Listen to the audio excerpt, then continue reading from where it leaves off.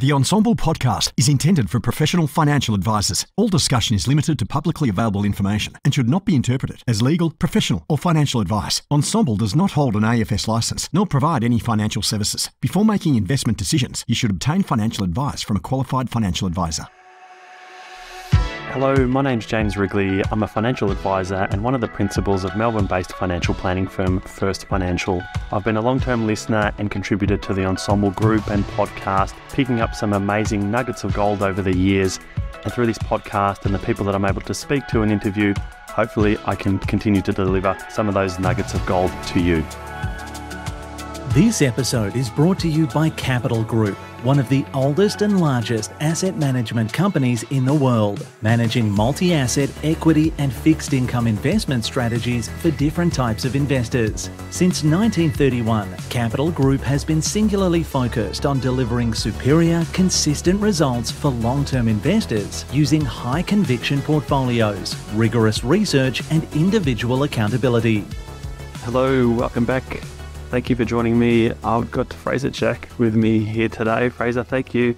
This is a bit of a role reversal. I think the very first podcast that I was a guest on was with you a few years ago. Well, there you go. Now you're the host. How cool is that? The role reversal. I'm the host. You're the guest. Thank you for joining me. We were just saying before we press record there that I suspect anyone listening to an Ensombl podcast has probably come across you at some point, whether online, whether another podcast of yours that you've had, different ones over the years. But maybe tell us a bit about your journey. We're going to talk about video SOAs as the topic for today, but your journey and advice before we get to that. Where have you been? Yeah, my journey and advice started pre-financial services reform back in 2001. So I got to see all the change that went through in that space. I had my own advice practice for about 13 years, and sold that sort of around 2014. And yeah, I've been working in advice tech and reg tech and cyber security since then.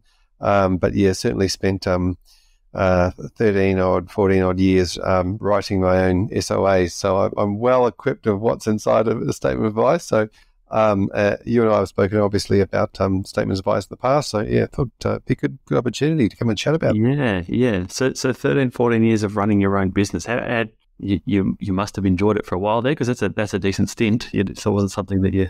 Oh, I definitely did. I definitely did enjoy it, and what I really enjoy is the client-advisor relationship. I think that's a really, really cool part of the advice. The relationships you form with your clients, the levels of trust that they go to, helping them out when they need it, whether it be claim or through difficult moments in their life, giving them something to look forward to, all these sort of things that are really, really great about advice. Definitely had many parts I loved. There was probably a few parts I didn't love as well and got frustrated with, hence the reason I sort of sold my practice. But yeah, lots of great parts and lots of great communities too involved. Obviously, the Ensombl community. I did a lot with the AFA community back in my day with the Gen Next. So yeah, it's definitely good relationships with other advisors around as well.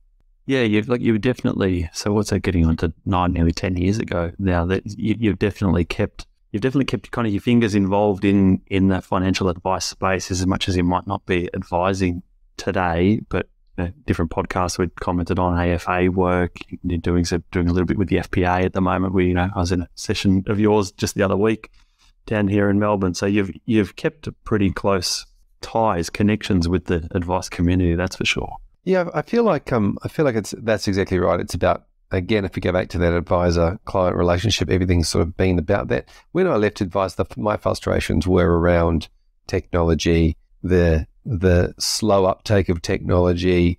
How can you do things for a client that a client's going to have a better, client experience?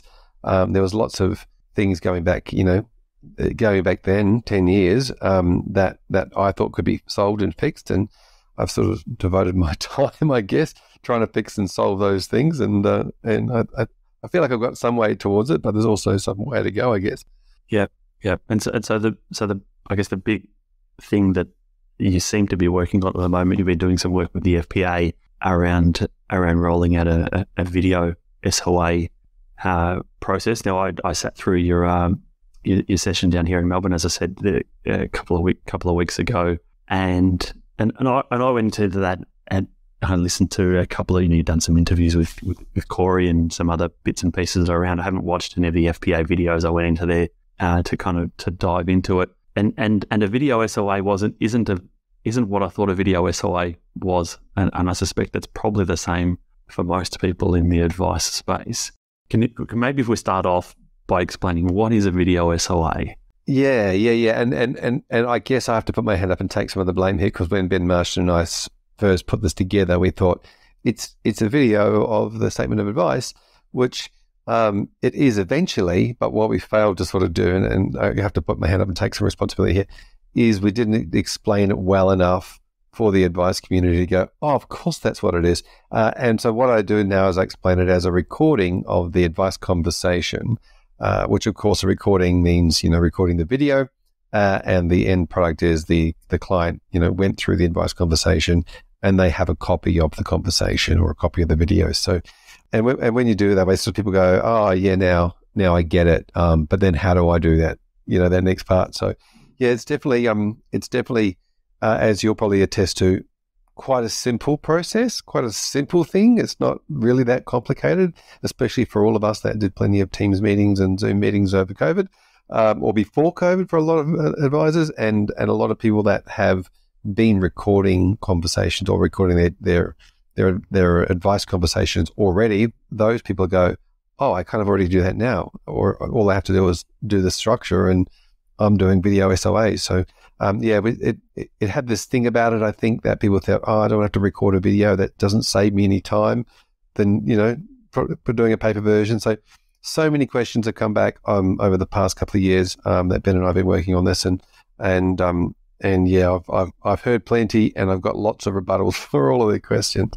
So what started it in the first place? Like, where did the idea to go down this journey of the video SOA project, where did that even start? Yeah, it started back in where I did some work with the FPA on digital advice, and how do we then digitize advice and make it simpler using advice tools and software, which is really cool. But all the time sitting in RG 175 was this 175.168 line that talked about you can a statement of advice can be notes of the conversation that already took place, e.g. via telephone.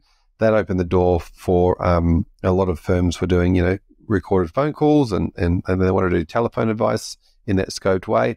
But all the time, the legislation was already there, or the reg guides were already there in place to talk about the fact that this could be done. And so we set about this idea of how do we then, record a conversation, record the video, without changing any of the regulatory requirements, because obviously that's as we know, that's a long and slow process, and without having to introduce really any new technology to say, if advisors are already using a particular type of technology to model or to do projections or to to house their data, without using new technology or changing any legislation, could this be done? And we just went, well, of course it can. And so the first stage in the process was really engaging ASIC in the conversation, going, hey, we've got this idea. What do you think of it? Their response was, yeah, well, that's, so long as their big thing is obviously they want quality advice provided to consumers. They want consumers to be protected. And so they're, through a few other things, obviously, but their advice was, yeah, if you're providing good advice and you're doing, I don't want to use that good advice word, but if you're providing quality financial advice and you're doing it in a way where the consumers understand the information and they're informed and they can make a reasonable decision based on the information they've been given, then absolutely it can be done. So yeah, the first step was engaging ASIC, and then the next step after that was to take that out to planners. I think that's a good point to make. You mentioned ASIC a couple of times there, that ASIC has been involved in this. It's not as if it was you or Ben or anyone else that's kind of just run off on your own. The people that are ultimately going to be, hitting you with a stick if you've done something wrong, they have been involved in the process of getting to where you've actually gotten to with this whole project and what you've been rolling out. So Yeah.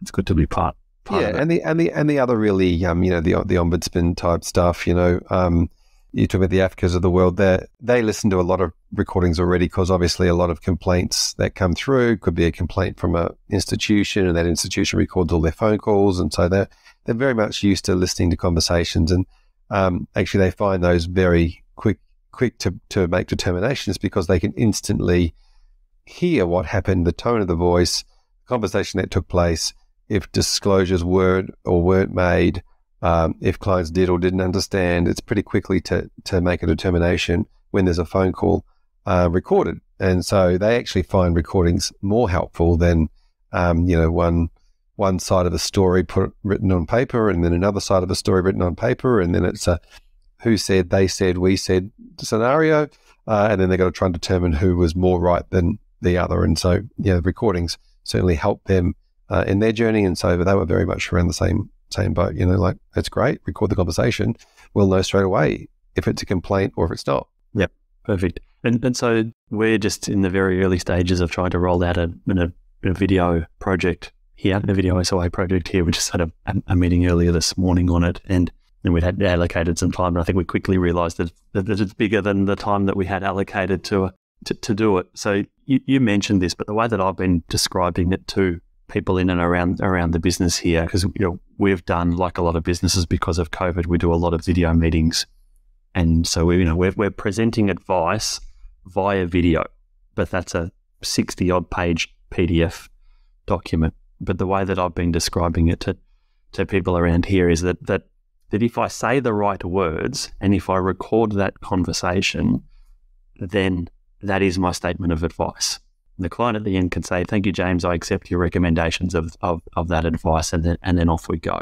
And this is I wanted to kind of emphasize the point for anyone that might be listening, because it's been something that we've had to kind of jump over with a lot of advisors here. This isn't about generating a document, some written document that your paraplanner's done, and then presenting that and recording you presenting that 60-odd page document.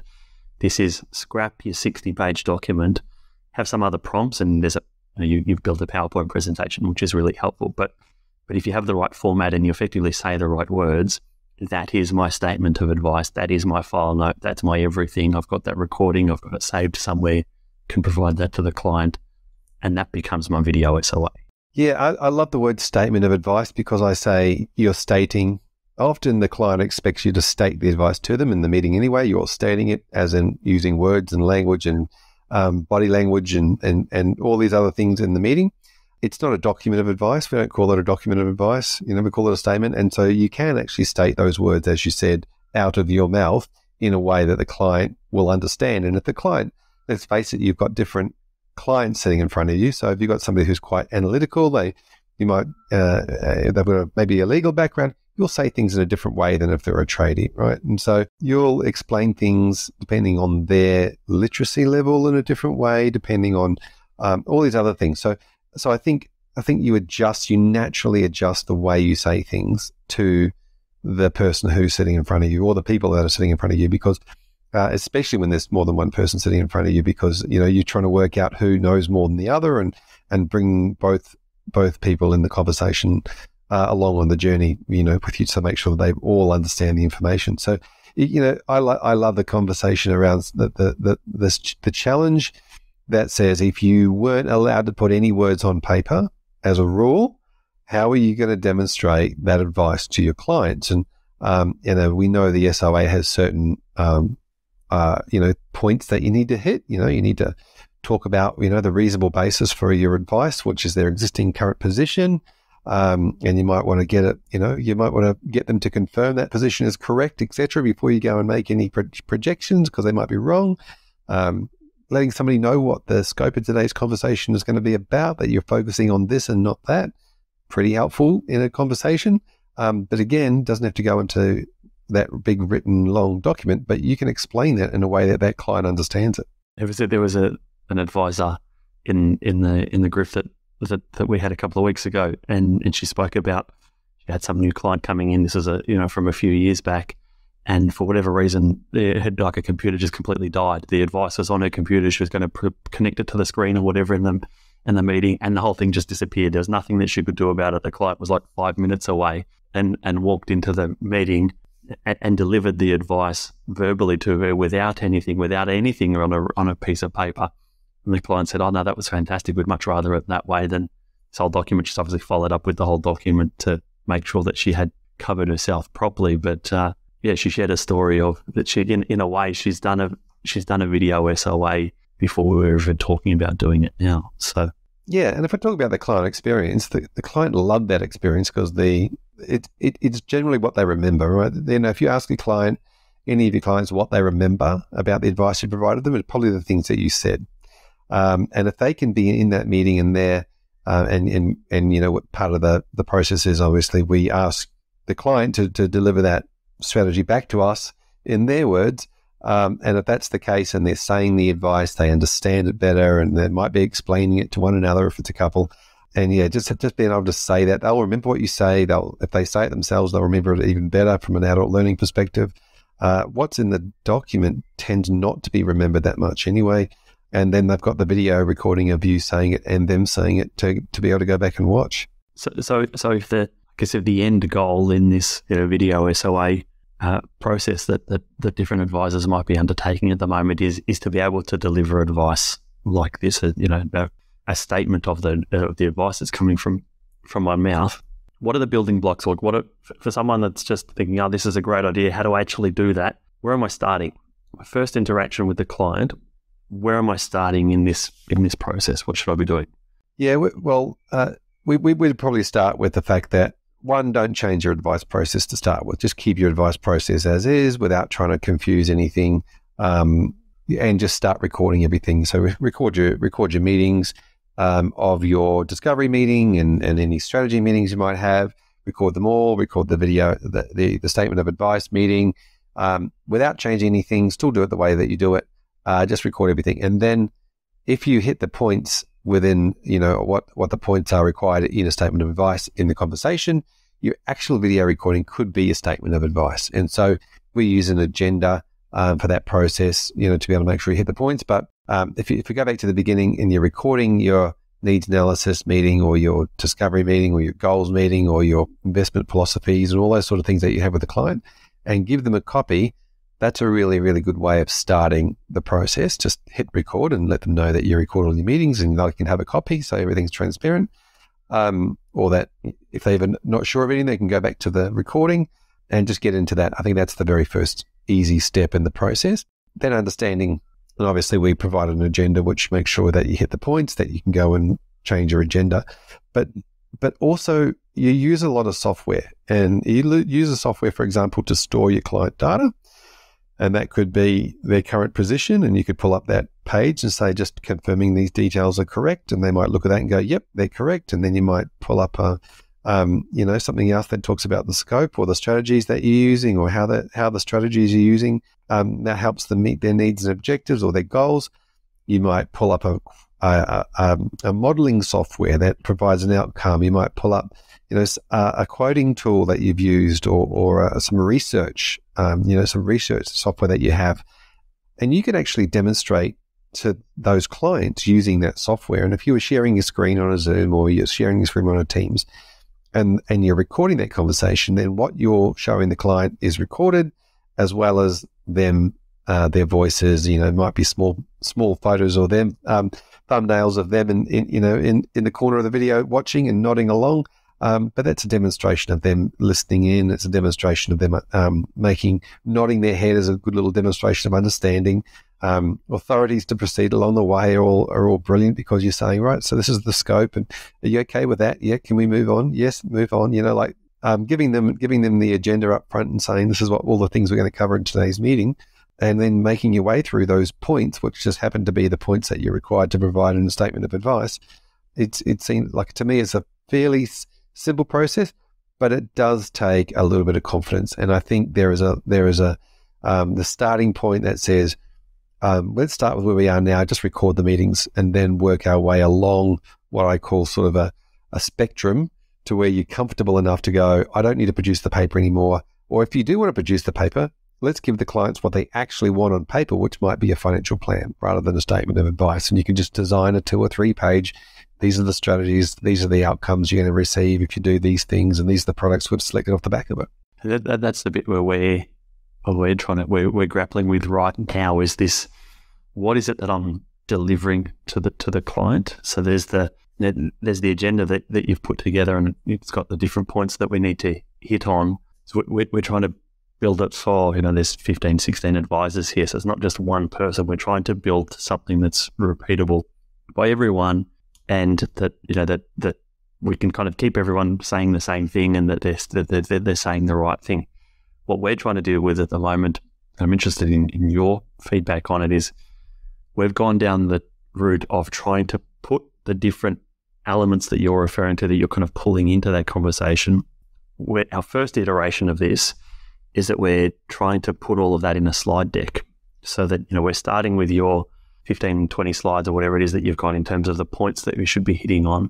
But then we're adding into there a flow chart and a statement of their current position and a cost comparison table and a this thing and a that thing and a projection.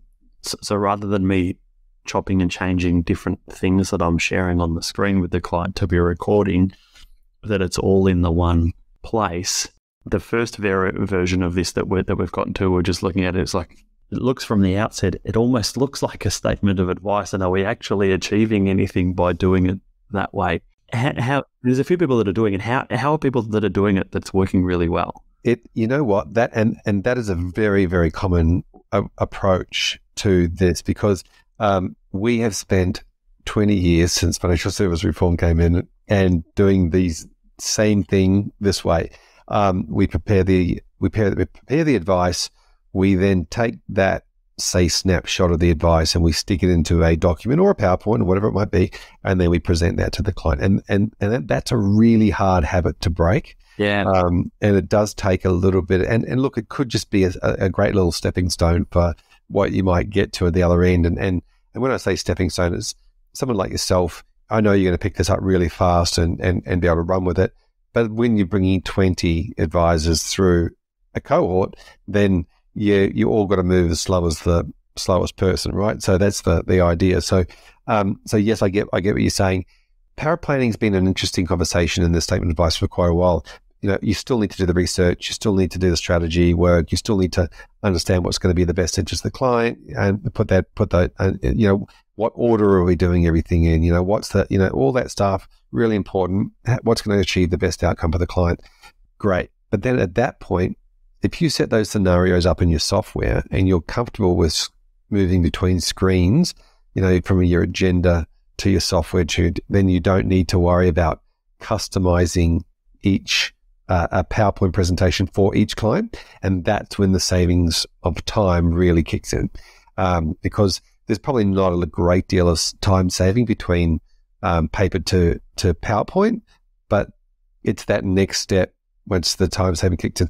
But if you're not comfortable with going from point A all the way to point, D, then you do have to go B, C, D, and go along the journey that way. So yeah, you definitely, the benefit would be in the skill and confidence of the advice team, but not so much the time savings. And then later on, the time savings would kick in. Yeah, and you mentioned time savings. That's what we've worked through to say, well, me, the advisor, I still need to have these meetings with my client to get to this point where I know and understand them. And we would have sent them a fact find to get another piece of paper, but it's getting them to sign. But we've had these series of meetings to get to understand them. I still need to do all of that. We still need to do all of the research around the existing super funds and insurance policies and all of this, comparisons and everything that we've had to do now. All of that still needs to happen. The bit that we're hoping there'll be the time saving in our business is the turning around of what we used to know as a written statement of advice, where that might take one of our paraplanners all day to do the modelling and then generate the advice and tailor the advice document and all the rest of it, that ideally that we can get that part of the process down to 1 or 2 hours. So instead of the paraplanner doing one a day, they might be able to do 3 advice requests a day. But yeah, maybe we need to look at this, that they're doing the modeling, they're doing the projections, they're loading up scenarios, and then they say, hey, James, I've done it. There you go. And I use the agenda plus the scenarios that are loaded into, we use Xplan, the scenarios that are loaded into Xplan to deliver my advice that way. Yeah, absolutely. And I think another saving could be in the concept. A lot of advisors currently and often do strategy meetings, right? So you go to the fact find, you'll present a couple of strategy ideas to the client, get them across the financial literacy piece of it. Just say, that you understand how this works. We'll do that. We'll come back to you on looking at the products, but the strategy would be this, this, and this. And they go, yeah, no, I get that now. I understand. And so you're kind of building that with the client whilst the advice is being produced. And so that also allows advisors to be confident that the document of advice is going to be as accurate as possible to what the client is going to say yes to at the other end, right? And so what I think this process does is allows you to record the initial meeting, and then in the SOA meeting, you can cover off on those strategy conversations and the advice, because you're not actually locking in the advice into a document as such. You actually still got the fluid nature of a client to say, oh yeah, no, that's not quite right. My income actually changed last week, or I got a bonus, or something's coming in. Or they can say something else, or you can get to the product point and they can go, yeah, we don't like that product brand. Can we have a different brand because our friends use that brand and they don't like it, and we don't like it, or something out of the blue like that. You go, oh, okay, that was interesting. But you can chop and change, not necessarily the strategy outcomes, but you can chop and change some of the things along the way. So if something minor changes inside the conversation, and let's say they go, oh, can we now change that because we now want to do this other thing as well? You go, okay, great, and you can change that on the go. So I liken it to like baking a cake with a client sitting in front of you, and if they turn around and go, oh no, we're dairy free, you haven't already baked the cake, and then have to rebake the cake. So you don't have to reproduce the SOA if there's any minor changes along the way. You actually just add that into the conversation. Yeah, and so that's an uplifting the confidence of advisors to be able to use these different tools live with a client. We were talking to someone else here earlier about an insurance product. Insurance product's probably the easiest thing to deal with. That if you've recommended a particular product, but there's a certain sum insured, you can very easily go into that provider's website, adjust the sum insured, press calculate, there's a new premium, and the client goes, yeah, happy days, and move on. There'll be some other bigger changes that for a paraplanner that's in the modelling all day, every day, oh yeah, that's easy, click, click, click, click, click, click, spits it out. But for someone like me that isn't in that every day, there's a bit of an education piece to get to that. Yeah, absolutely. If you're not confident, because you're probably already confident, but if you're not confident or confident with the technology, that can be a stumbling block. But I mean, at the end of the day, I think for spending a couple of hours working your way through the software and getting some lessons around it, to be able to get some training on that software to become confident with it, it might take you a few hours. But I would dare say that's probably a lot of extra time saving that you could make up over the long haul. And some of the some of the objections, of course, have been time and cost of storage and these sorts of things. And I ask people to say, well, what could you save in a percentage term if you weren't doing the paper documents? And I think we went around the room in the meeting that you were in. We talked about what percentage of everybody's time did they think, or was the planned production piece was spent on that research and working out the strategy, and what percentage is spent on the actual creating of the advice document itself. And if you could save that, that second piece, what would it be? And that varied from 40-60 to 60-40 and backwards and forth, but it tends to even itself out about half the cost of the advice production is producing the paper document. And I suppose there's also there's an opportunity to bring other people into those advice presentation meetings, that advice meeting. As much as it might be James, the advisor's delivering the advice, there's nothing stopping me having someone from our paraplanning team that has 8 years paraplanning experience that knows the modelling thing in and out. Because they're not spending all day generating one advice document, they might be loading up some scenarios. They could come along to that meeting with me, and it might actually make their job more interesting for them. Maybe they've got aspirations to become an advisor or something, and that's a stepping stone in their own career journey.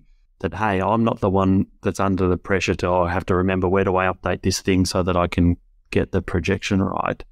Someone that's doing it day in, day out can come into that meeting, and it might actually make their job more interesting for them because it's some aspiration that they have on their career journey too. Yeah, absolutely. I mean, everybody loves seeing the great client outcomes, right? And so whether you're an advisor or whether you're a power planner or an associate advisor or an admin staff, everybody loves to see that the clients go, oh, wow, that's amazing. You know, like that's the glory piece, right? And so the advisors tend to get that, but the rest of the team don't tend to see the client's face light up when they see those results. And so you're absolutely right. You know, they can, you know, those team members, they could be associate. I bet you every associate financial advisor in the country or people doing the gap year, I bet you they know how to use the software. And I bet you they know, they really, if they don't, they really want to learn it. So yeah, definitely. And then seeing what the outcomes were for what the, you know, what the client is, then seeing what the goals are, the clients, what the next steps are too, if they're doing admin, them seeing that, you know, or after this, we need to do blah, blah, and blah. I think that's a really good opportunity for them as well. Yep. So maybe the last part of the whole thing is, like, what do I actually need in terms of technology? We're recording a podcast here using a particular provider, but what would I need in terms of technology to start to be able to do this in my business? Yeah, so hardware and software, and depending on whether you're doing an online meeting or an in-office meeting, obviously. When we're talking about software, I would suggest people start with what they know. If they use Teams, use Teams. If they use Zoom, use Zoom. I think it's recording to your computer, and there's some people aren't really sure about where when they do start recording these meetings, where does the file go? How does it save? All these sort of things. So there's a little bit of upskilling involved in that. But if you're doing an in-person meeting, then you need some hardware as well around the inside the boardroom or the office or the meeting room, in respect of a microphone, so you can pick up the sound and a video, a webcam. Usually an external webcam. But most offices would be set up that way with a webcam on top of a TV inside a boardroom or whatever it might be, and so if you've got that facilities, then great. If you don't, then I would say you probably should invest in those things anyway. And even if you're just doing online meetings, you probably should invest in a couple $100 in a microphone that's nice and clear to talk to people. Obviously, laptop microphones are getting better and better, but doesn't hurt to have a decent mic or a decent webcam and some lighting on your face if you're doing those online meetings anyway. That's a great investment, I think, whether you're doing video SOAs or not. If you're doing online meetings. So I think there's not too much additional hardware and software required than what you already have, to be fair. Yep. And the sharing of the video file with the client, that's how, so that, that I guess, one, those video files can be quite large, and if you're recording all of these videos, so in terms of a storage within your own system, you're going to need a fair bit of storage to cover off on that. It's not terribly expensive, but you're going to need a fair bit. How are people sharing that video? So there's hosting it like YouTube, Vimeo, these kind of things. You can use one of these providers to upload the video and host it, and then they can view it on their side. Do you think that's a good idea, or is there some better way of getting the video to the client? Yeah, a little bit of both. So you've got two issues with video files, and similarly, you've got the same issues with document files, right? It's just the document files aren't as big. The first one is security, and that is, how do you send it in a secure format? And that's the same whether it's a paper file, a PDF document, or a video file. So how do you send it to the client, deliver it to the client? I guess the best way, I think, is through a SharePoint or a client portal or a shared drive in some way. So you can say, here is the link. You can download the link. There might be a password on it. Download the file and store it back in your device, and then you keep a copy in your vault at work, in your Xplan or in your share drive or both, SharePoint or both, and the client keeps a copy on their computer. And I always suggest, from security reasons, you don't keep a copy in your email, because if somebody gets into your email, then that's a problem, and it will also fill their email box up, storage up. But the next one is around that storage and that size. And yes, the files are larger. And so you might need to get an extra terabyte or a couple of terabytes and spend the cost of what you would spend on one statement of advice production a year on a whole lot of more storage. And so that's the other part of it. So the size of the file, I don't think it's too much of a problem, to be fair. Storage is getting cheaper and cheaper and cheaper. As the years go by, more and more terabytes are available. And so, I would say to the client, store and the same as you would if I send posted your statement of advice document, you take it out of your mailbox, you take it inside and you put it in your filing cabinet. Use that same methodology when you're sharing personal identifiable information with a client, which a statement of advice tends to be. Perfect. All right. Do you think there's anything on the video SOA process we haven't touched on? No, I don't think. I mean, at the end of the day, I think it's quite simple, but it does has those few moving parts. There's the agenda. You stick to the agenda, cover the points that are required in the legislation. We all know what they are already. I think one of the interesting things that I heard in one of the sessions, actually in one of the Melbourne sessions, was the concept around from a lawyer that does a lot of work in compliance and legal.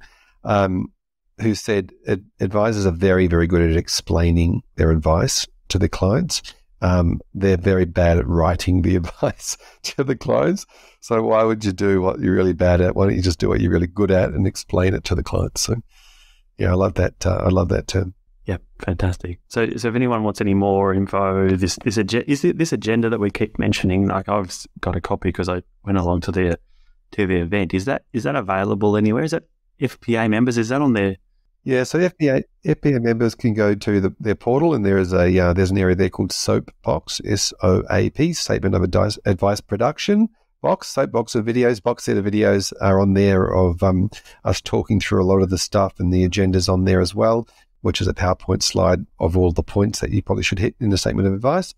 And the other thing is there's a lot of the tech providers are getting ready to put some videos together at the moment to put out another box set. So the tech providers that you will know and love and the names that you'll be familiar with are all putting some examples together of how they would operate in the video SOA world for the next iteration of the box set. So box 2. So that's coming out. Then, Fraser, if anyone wants to reach out to you, where can people find you? I would say LinkedIn's probably the best thing, or at my Cyber Collective website, the Cyber Collective. But that LinkedIn, Fraser Jack, you should be able to send me a message and reach out if you've got any questions or want to know more. Perfect. All right. Well, thanks for joining me today. Thank you, James. And I look forward to following your journey through this process too, and bringing your business along with the journey. And on one of the great things I loved about when you came along to the workshop is you brought your compliance team with you to the workshop. Yeah. So you were just like, these guys I already know what this is about. These guys need to hear it. Let's go. And so when we went around the room, it was like, what are you trying to get over? So I'm trying to work out how I could do this yesterday. Yeah. It's a little bit more than what did we need to do yesterday, but we'll get there. Yeah, I'm excited. I'm looking forward to following your journey and see how you go with it. Perfect. Well, thanks again. Chat soon.